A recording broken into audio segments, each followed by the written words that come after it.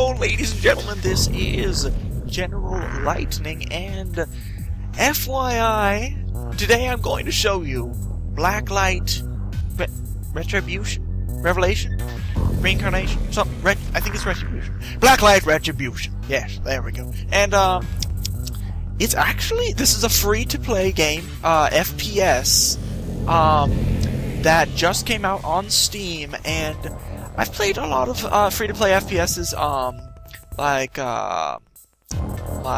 Combat Arms and Armas and things like that, but this actually has a lot of polish to it in it. I think it deserves a little bit of looking at. It's actually pretty fun. So we're gonna look first. I'll show you, as every free-to-play FPS, it has marketplace and things where you can buy weapons, and it goes pretty deep. You can see my gun, my rifle right here, and you can choose what kind of gun it is, whether it's like a bolt-action rifle or a burst fire or submachine gun, light machine gun, heavy assault rifle, tactical SMG, blah blah blah.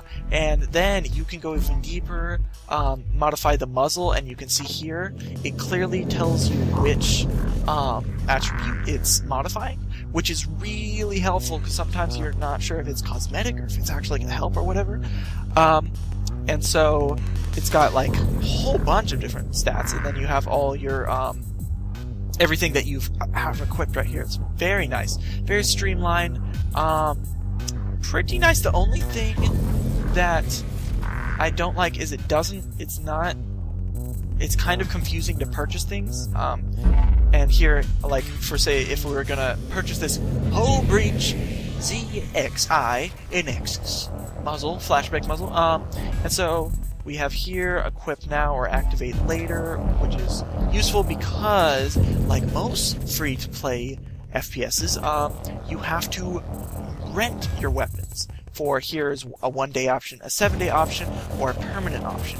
And so if you rent this for 1 day, it's 125 gold pieces, which is like you could get that easy in one match. Earn that. 7 days, 700. If permanent, it's 53 million, which is kind of sucky because this is just a muzzle.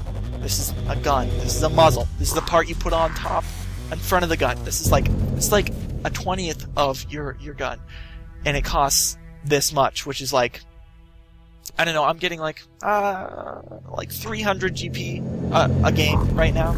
So I mean that's 10, 11 games right there. So that's quite pricey.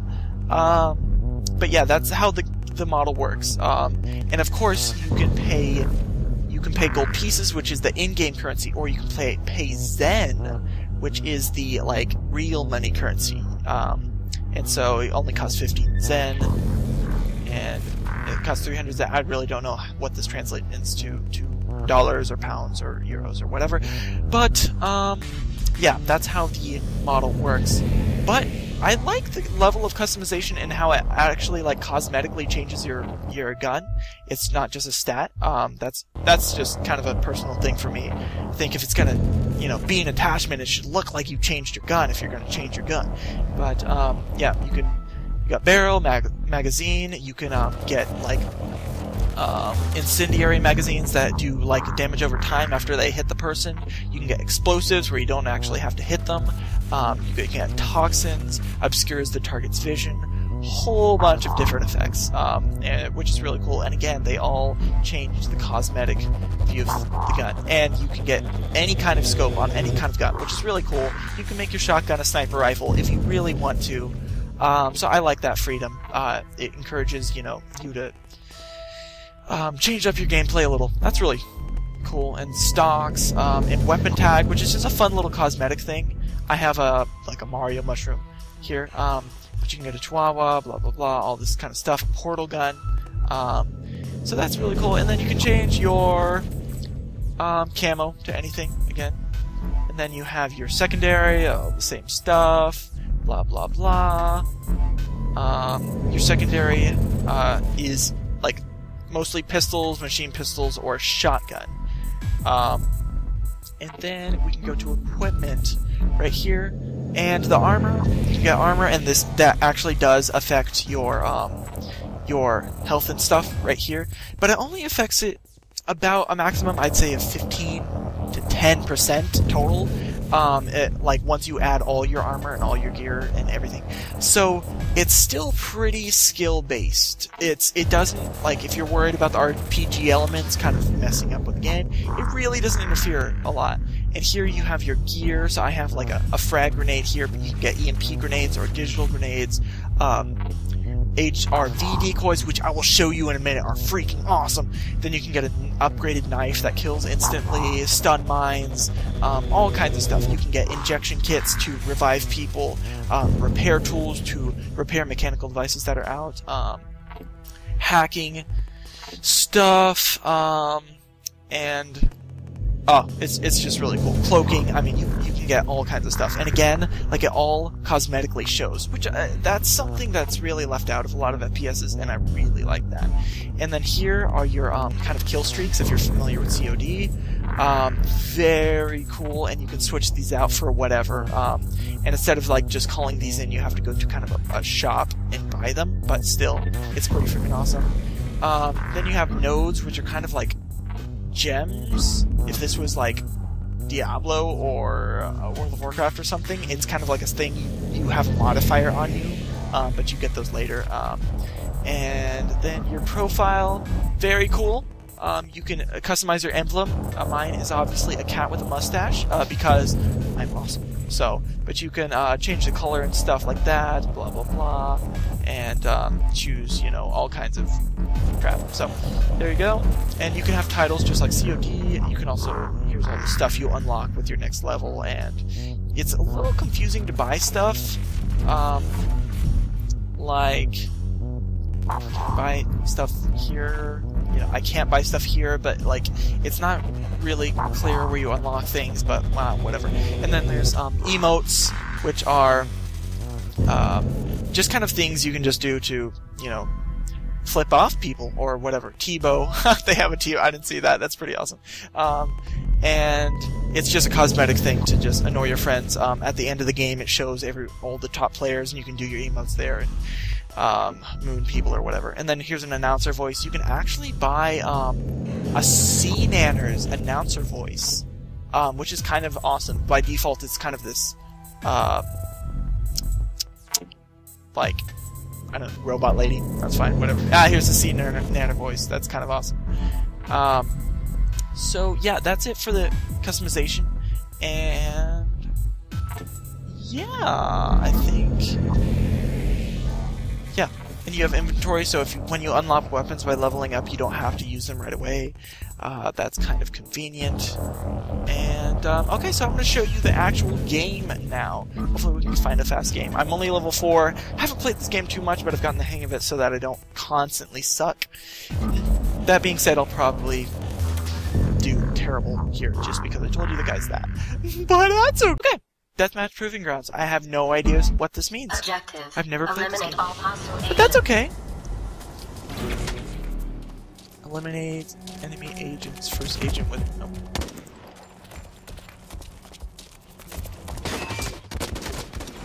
Oh, so I'm gonna be terrible at this game. I guess this is just a deathmatch, which is kind of cool. I've just been playing team games, so this will take a little getting used to.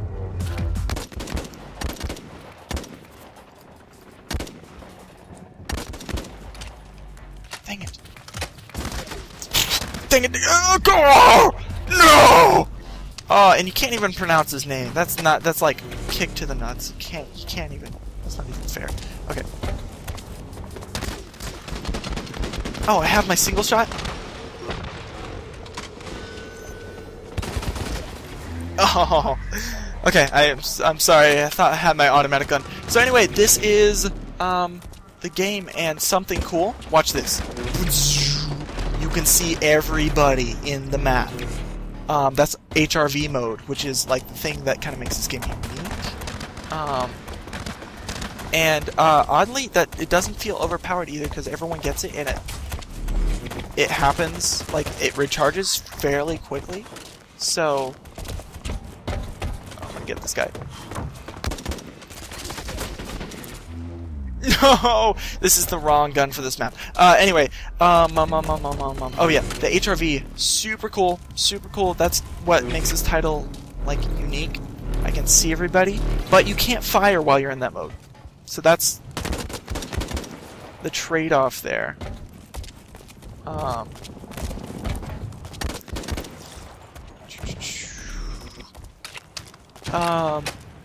But it makes it fun because, like, you can't really hide. Like, I mean, if you're remotely close to someone, you will be hunted down. Oh! And killed. But that's okay. Also, the equivalent to kill streaks, I'll show you once I get enough money, is really awesome. Basically, you can, I'll show you. Oh. I'm an idiot. Anyway, you can, go to these, like, weapon packs or store things, and basically buy a giant rocket launcher or something.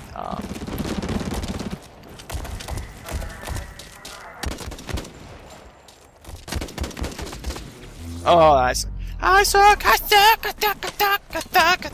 Anyway, so you can buy rocket launchers or flamethrowers or just heavy weapons in general, or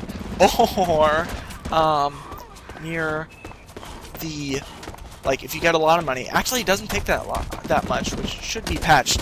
It's fairly easy to get this. You can get a mech. Yeah, that's right, a mech. And that's really stinking cool. And it's a little too easy to get, but because by the end of the game, there's like 50 billion mechs just around the game, and they're really hard to kill if you're just an infantry person. Even with heavy weapons, you have to hit them in a sweet spot, and it's fairly hard to do. Hopefully I can, once I get the money, I'll get into a mech. And the mechs are like,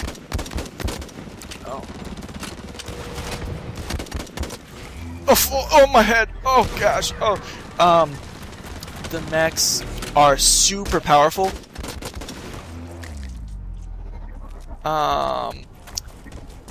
So, like, if you're seen, wow, you guys are probably like yelling at me right now, and you should. Oh gosh. Yeah, the mechs are super powerful, and they have, like, I mean, basically, if you're seen, you are dead by the mech. The mechs are crazy powerful, which is weird because they're fairly easy to get on team games. You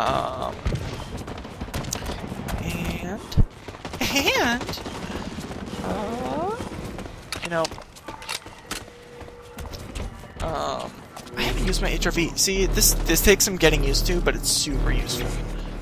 You just have to, it's kind of annoying. Oh, this is one of the boxes where you can buy stuff. Like, I'm gonna buy a rocket launcher. This is probably gonna kill me. This is really stupid to buy right now, but hey, it's just for you guys. Just for you. I love you guys, so. Here's my HRV. Oh, that guy threw a grenade at me. That's cool. And you can't move very fast while you have HRV, so I'm gonna camp. There we go. That worked. Oh yeah. Oh crap! I missed. Dang it! I'm an idiot. This isn't really how I normally play, but I'm just showing off for you guys, or not showing off, depending how you look at it. But you know, that's okay. Because I don't really even like this gun. I must have accidentally picked it when I was showing you the weapons.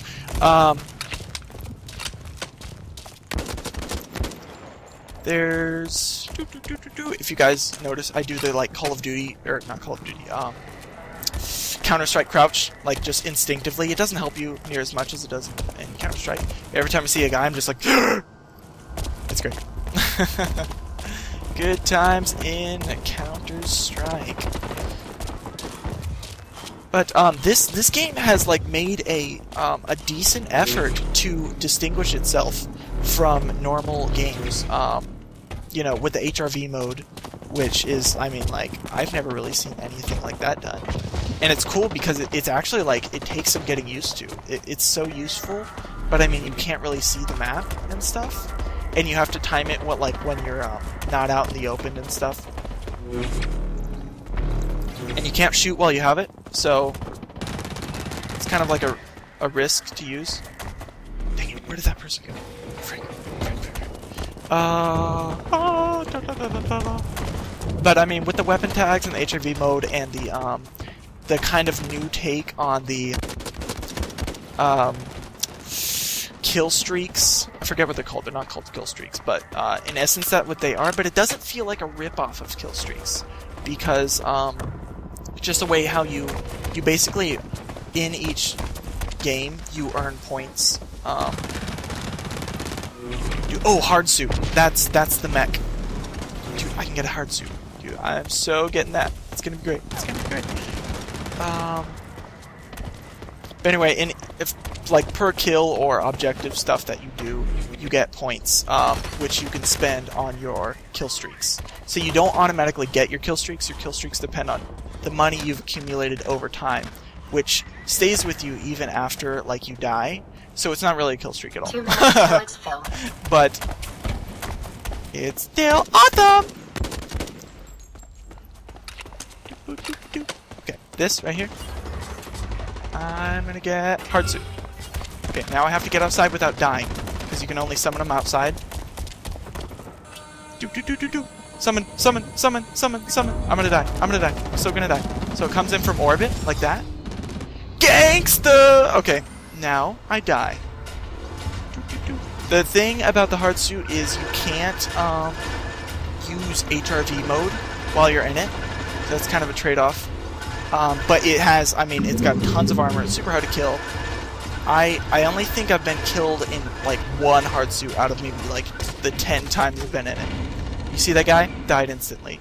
You have a Gatling cannon, and then you have this like railgun thing, and then you have an afterburner thing. But the trade-off with the afterburner is like after you shoot out, after you use it, you're stuck for a little bit and you can't move.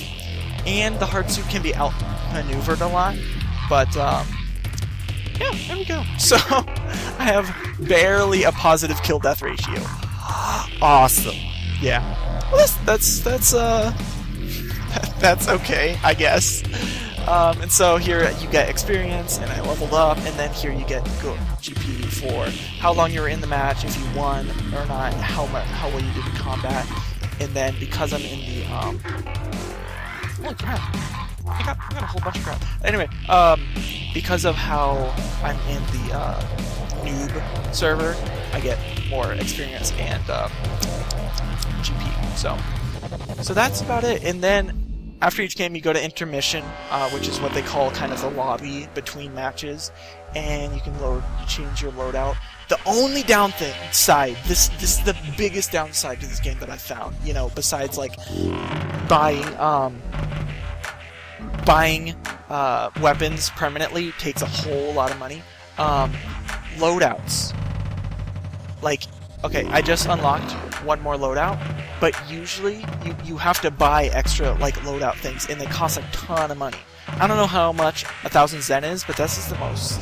I mean, that's a pretty penny. So that's really annoying because in mid-match, I'm like in that match you just saw, I was dedicated to this one gun I didn't mean to have. So now I have 2 loadouts, but it's still kind of annoying. It doesn't give you that much flexibility. So anyway, that is Blacklight. I forgot the name of the game. Blacklight Retribution. So thank you so much for watching. And if you have any questions about the game, seriously, let me know.